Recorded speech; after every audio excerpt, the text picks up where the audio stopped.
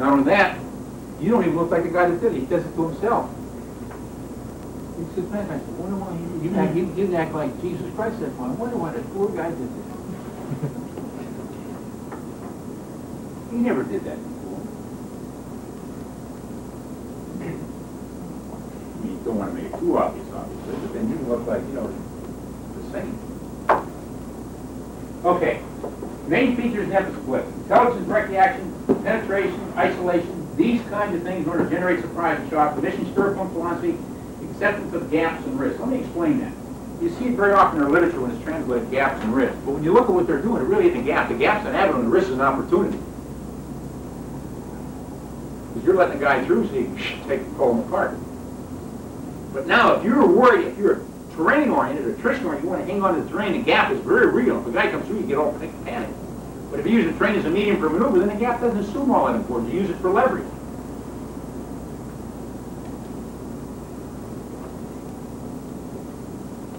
Echelon and depth.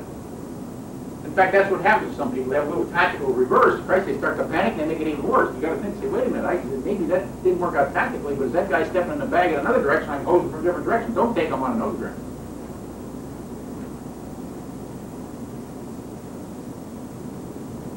Talked about that. Reserves. Matter of fact, you only want to use those people you have to. Once you start having success, only use the people you need in order to keep the operation going. Keep funneling everybody back in the reserves. Keep reconstituting. Because there's going to be a time, you're going to need that at some time to adjust to an unforeseen circumstance. And to give you an analogy or a counterpart, let's say if you're in a political thing, which suggests itself meeting in my mind, you might have an operation when you're succeeding. It might be a long campaign then. Don't reveal all your arsenal. Hold a lot of it back so that he tries to adjust and you can give him with a huge counter-adjustment because you've saved something back. In other words, not only reserves in terms of troops, ideas, and all that kind of stuff, too.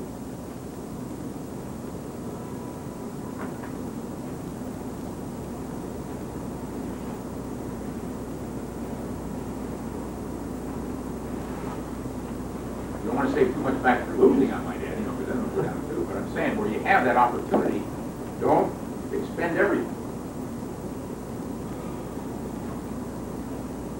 Because in a sense, you tend to reveal yourself. You start to become more big. Okay, posture, positions, alternatives. We already talked about that. So, when you said it was a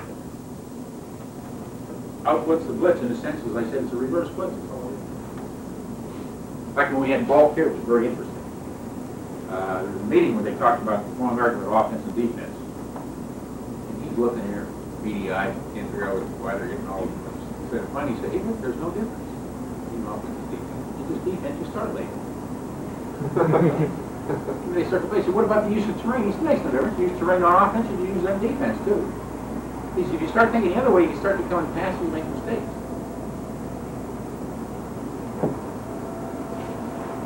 Okay, guerrilla counter-guerrilla campaign. Let's look at that on the left. Look at counter-guerrilla. I want to bring these points as key points.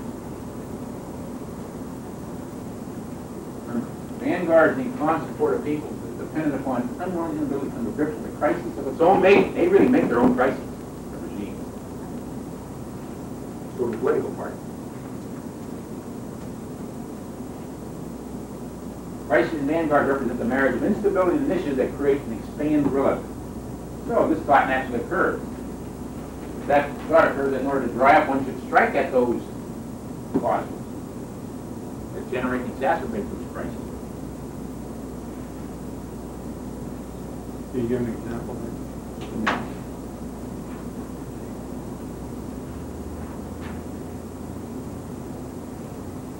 Counter-guerrilla campaign.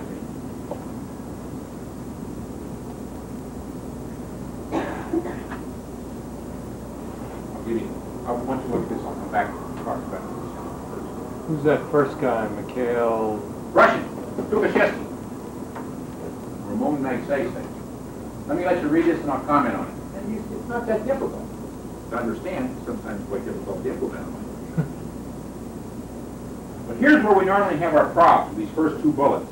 You also might want to read my star down there.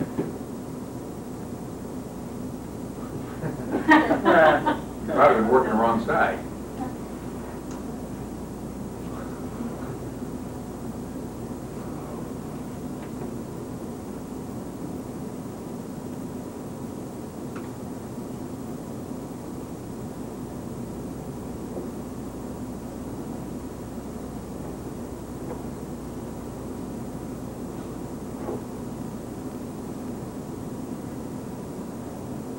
These two are important, and that's what Max Stacey understood. In other words, these sort of let the others play. Very often we don't play this to our extent. We're out here in the weeds just fighting all the time. You can't understand why we can't get there from here. These two are very important. He understood them. For example, in his counter-guerrilla campaign, when he was a defense minister, one of the things he did right away, sent his commanders out in the weeds to try to flush the guerrillas and that. And the ones that didn't succeed, he fired them. And not only that, he used his propagandas are incompetent and et cetera. And plus, he knew they were incompetent in some way. So he just embellished it even more so to demonstrate to people he was serious. He was going to try to get the government to get his act under control. Got rid of him. Then he put pressure on the president in order to sidetrack those politicians so they couldn't be in an important position, fire them if they could. And just, he embellished the hell out of that with propaganda. Made them even look worse than they were. Well, these guys were going down the tubes.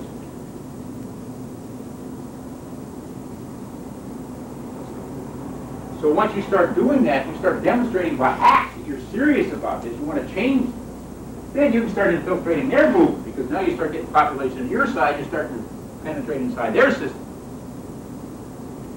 When you get inside their system, then you start playing these kinds of games rather than have them done to you. Recent example, Weinberger made a very serious mistake. He came off looking like an idiot. Remember that?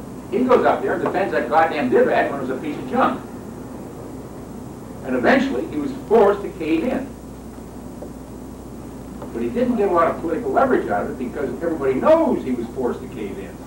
You know what the Divat is, don't you? The Sergeant York, the air defense system.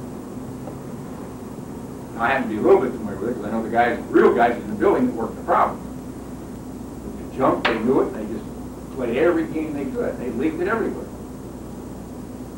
And people kept the heat on. The Weinberger finally had to quit. In fact, there was one Marine Lieutenant Colonel who really did a good job. Another point to What should have Weinberger done? He should have trashed it earlier. Did that Marine Lieutenant Colonel have access to Weinberger and tell him that it was a piece of junk? No. Because the intervening layers wouldn't let him get access, which I'll come back to in a minute. It's very important. You're on to a very important point there. I'll come back to that later. Just hang on. That's a very important thing you're talking about. In other words, Weinberger was the emperor who has no clothes.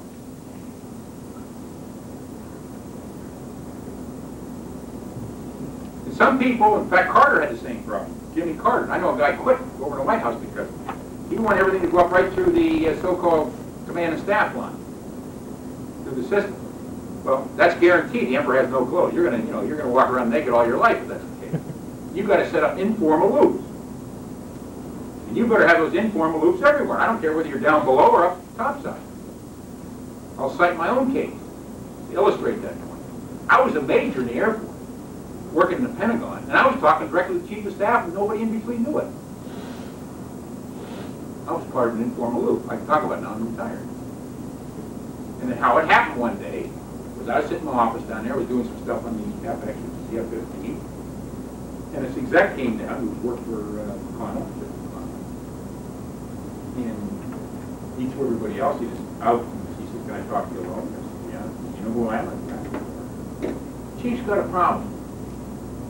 What's that got to do with me? He told me to come talk to you. He said, here's the information he gets. He said, write it. Oh. So how do we get the right information? Oh, that's easy. I said, I'll provide it, but he can't let on that he even has that information. But it'll give him a basis for asking questions so he can suck out the right information. You don't have to protect loops. So, I said, here's what he's going to get. I said, here's what he should get. And so McConnell was, he gets up here and starts rubbing his head. Geez, that feels to be right. Four stars. Can we take another look? Of course, you know it's absolute ugly. And of course, that didn't take. So the guy said, now, how do we get it to take? I said, always a way to get it to take. Now, when you hold the next meeting with the chief, have the chief say, he's so bothered by this and upset that he could play real good, that maybe we get an independent team in there to look at it and have a fresh view of it. Well, Christ, nobody wants their turf invaded. Guess what? They coughed out the right answer. So we'll never get an independent team in there to take a look at it. Ooh.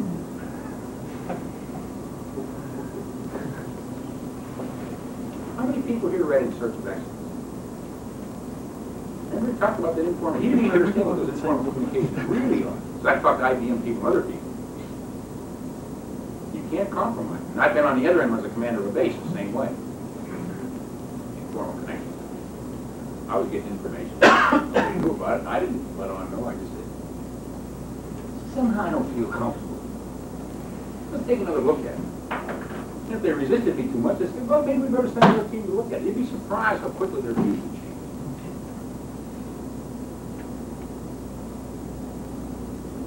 Remember, if you have to go through a lot, each guy doesn't want to look bad above, particularly when you have a career mentality, worried about the next position up. I want to be sure that, boy, I don't look, well, that means there's some bad information that's not getting there. He may need, that may be the most important information.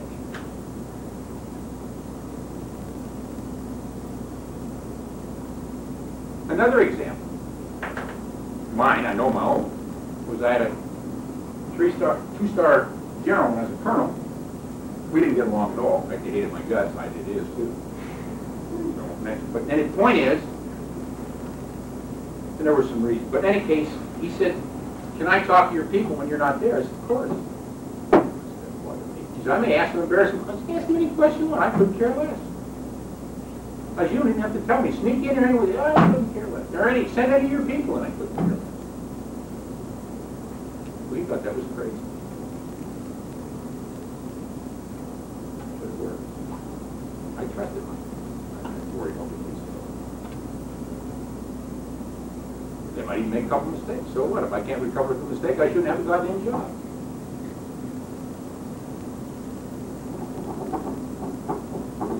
Very easy. I have to understand one. In other words, we had that common out. Of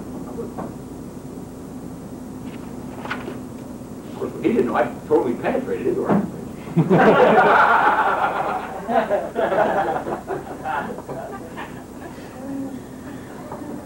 As a matter of fact, on the lightweight fighters, if you know the air staff system, what happens, you know how that works. The air staff system, the way it works, you have the TAC panel and you have the two-star level of the, what they call it, I can't remember. Anyway, they have the TAC panel is the Major General level board to staff board or something. Then they have the Air Council, which is the three-star, with the vice chief and chief presided. When we were going for the lightweight fighter, we did it all by word of mouth. We had hardly anything down in writing except for money. And we had it totally obscured because there were a lot of generals who were trying to cancel out. And so we were doing all our design work over the phone so they couldn't track. And they knew what was going on, but they couldn't find it. And we siphoned off monies from certain accounts. Of course, we had to deliver.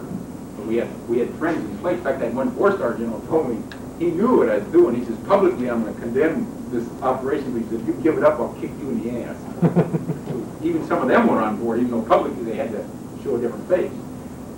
And so what happened was they had a rig, such as air staff board, we would go through the Air Council and the Air Staff Board, but then we get cleaned out the Air Council.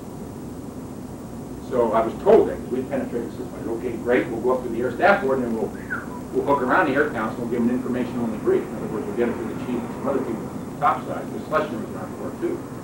So then we knew that, so we got the decisions set up such that they were made before the Air Council, above the Air Council.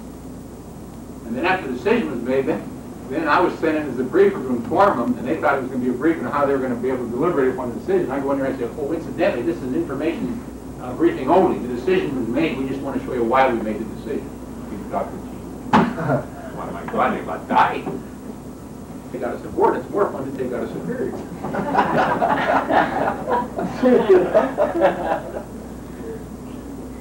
Now, I don't advocate that. What I'm trying to say, we didn't take them out per se. We had to get something done, and they were in the way. And we did have a support to get us superior. So we totally penetrated their system. The reason why the people knew it was the right thing to do was they were making these insane arguments for trying to keep some things. They just didn't have to get. They had all these paradoxes, but they go, what happened? But of course, you don't see that in the political arena. No, that's the kind of thing. So those things do go on. In fact, this Marine Colonel, he had total support. He's got a lot of support. They didn't realize.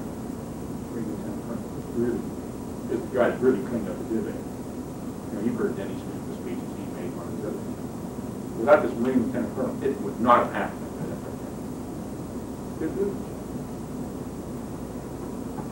But see, that thing could have been killed a long time ago. There's some other systems that do nothing to them. It's just they're defending trash. They think it's embarrassing. It's wrong. See, like I tell people, you know, look at, say you lay out a theory, and you want to go ahead with it. You know, just because you have a theory, you looked at some previous evidence, and that doesn't mean it's all right. You may have something. And so you really eventually have to test it in a hard world of hard knocks, or we call it test. And I tell people, you've got to be prepared to be embarrassed by the results of the test. And if you're not prepared for that, you're wrong business. Because that's the whole idea, is to find those flaws. Not just like, nothing's wrong. You look like an idiot.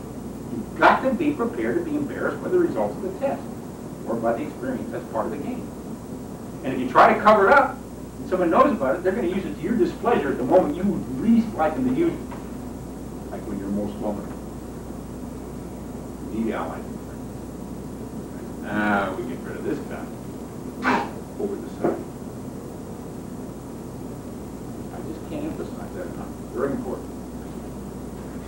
In any case, let's get more pragmatic why that's important too. And I've already said it in different ways. The importance of that support for guerrilla work on why. I just said it in my way, the Pentagon. Then you can start looking inside their operation. Make them blind to your operation. Then you get leverage.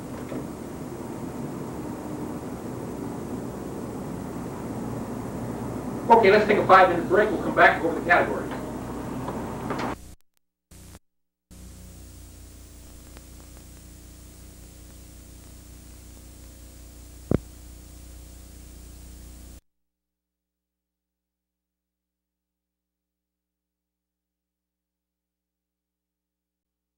I want to give you a clue because that won't take long to go through it. So let's look at the categories of conflict. And I'm going to phrase it a little differently, but I'll show you I'll tie it back to moral, mental, and physical. And so we're really talking about 3 kinds from military viewpoint: attrition, maneuver, and moral. And all I've done here is laid out some salient examples. These are not exhaustive examples. You might have some in your own mind of what you can attribute to attrition, warfare, maneuver, conflict, or moral. I'll let you look at them, and I'll make some comments.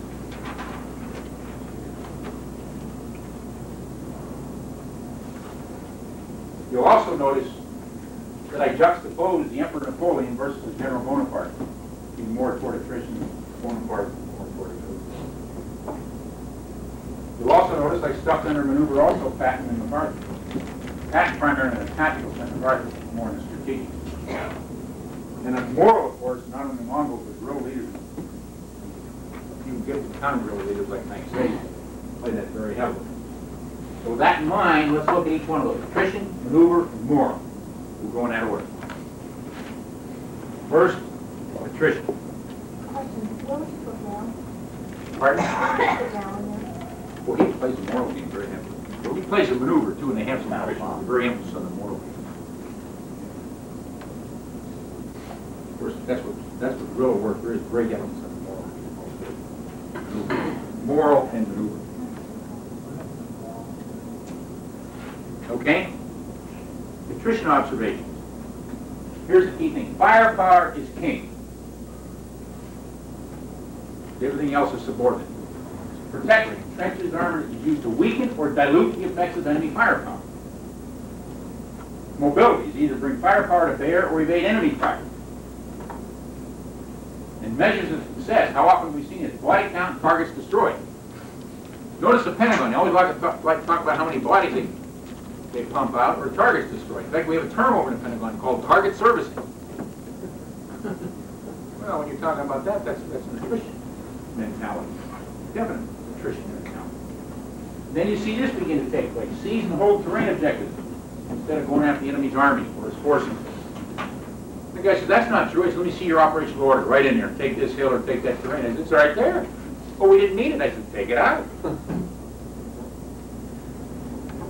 Says, why do you have it in there for if that's the case? Because you change that order. You can say, you know, go and operate this sector, take out the force and neutralize the force that exists here. You have to take the hill, fine. If not, don't take it.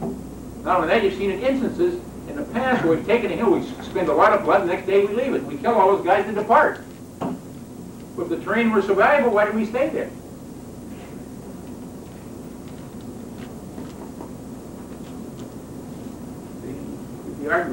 fall apart.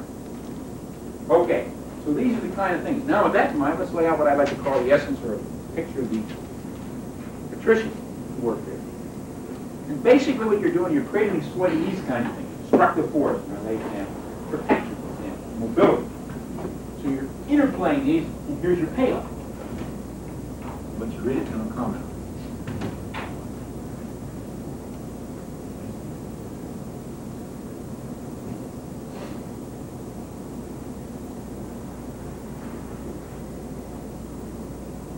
And note this. Isn't this a noble aim? Compel enemy to surrender and sue for peace. What if they don't show up? That's very noble. Now, that's nice, but if they don't show up, it doesn't take. What do you get out of that image or picture that I display there? Anybody? What? Keep going. You're right on. What'd you say, John? You're on the right track. It's like, you know, you're just beating them into submission. Therefore, it has a high physical content. Remember we talked about moral, mental, and physical. The attrition has a very high physical content. That's the point. You're right on it. Like beating them in the club, that's physical. Okay. With that in mind, then, let's go look at maneuver. Now, these kind of things begin to become important. Ambiguity, ambivalence, the idea is to generate that surprise, you start to do it again. And if you're talking about war, you're not talking about fire, you're talking about movement. Fire and movement combination, whether you want to call it Cheng Chi, Nebenpunkt, Spearpunkt, whatever you want. The idea in one hand, you're trying to tie them up so you can exploit his vulnerabilities and weakness on the other hand. And instead of having measures of success, note I got indications that tend to be qualitative. And the key idea is any phenomena that suggests inability to adapt to change. As long as you get him in a position where it makes it very difficult for him to adapt. And I'm just giving some examples. Confusion disorder, high prisoner count. That's right. When he starts getting all kinds of prisoners, that means he's very confused and disordered. Can't keep up. Let me cite an example here. Many of you people have seen a basketball game. And you see, ever notice when one team starts getting the leverage, the other tries to come unglued? You can't measure that. All you know is they're not working together. What do they do? The first thing, first, it's called timeout so you can get our act back together. You can't measure that. So why do we use targets destroyed and body count? Because we can measure it and we can insert it in the computer. I guess after the bar chart goes up so high, they're supposed to throw the towel in, but they don't.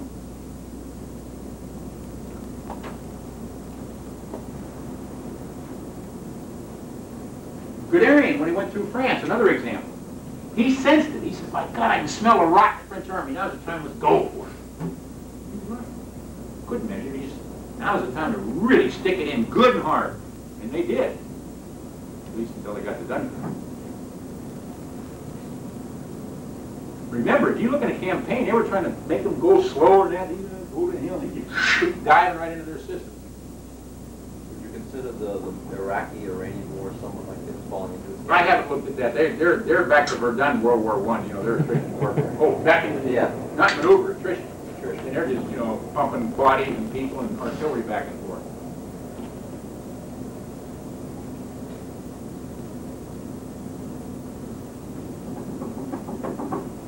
But know what we're talking about. You can't measure it, you sense it.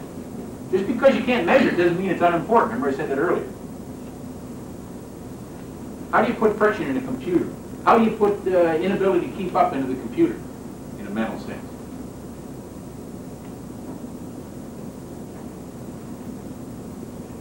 But by looking at certain events, by what's unfolding, you say, hey, these guys are coming unglued, they're not keeping up. Now we can leverage. Or we can set events up so we can put them in that position so we can leverage. Okay? Now, let's look at essence of maneuver conflict. Create, exploit, and magnify these kinds of things. Ambiguity, ambivalence, deception, fast transit maneuvers, effort. Note what I got here. Let's define ambiguity. Alternative or competing impression of events as they may or may not be. In other words, you want to pump a number of impressions in a guy's mind. Because he's got to sort that out. What does that do? It generates many non-cooperative centers of gravity, many non-mental cooperative centers of gravity. Slows it down. Makes it more difficult to adapt. Can't keep up. An outgrowth of that ambiguity, ambivalence. Pretty soon he starts getting contradictory information, opposing information. In other words, he starts vacillating back and forth, indecision. Not only do you slow him down, you paralyze him mentally. Can't keep up. Mental paralysis. But there's a different form. Deception can be impressions of events as they are not. In any case, note this. Impression of an event or impressions of events as they are not. That means good picture, wrong picture. What, isn't that nice? Just totally incorrect. What's my point? If you examine ambiguity of deception, ambiguity is confusion and disorder. Deception is a form of order. It's a false order, but it's an order. But it's an order.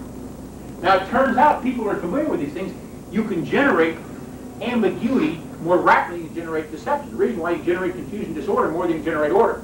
It's quicker. Not only that, it's less risky. So ambiguity is faster and more risky. On the other hand, if you realize a deception, there's enormous leverage. Yet you read military history, they never talk about ambiguity, they always talk about deception. They just can't say ambiguity. Little Hart didn't understand. And in some of his maneuvers, he was really talking about ambiguity. He never said the word. He kept saying deception. That's not deception. I might add, he's not the only one. So one is less risky and rapid, more rapid, ambiguity. Riskier, takes longer, more liberal. Let me illustrate some examples to give you a feel. Invasion of North Africa, 1942. We got on there pretty easy, virtually a free ride in.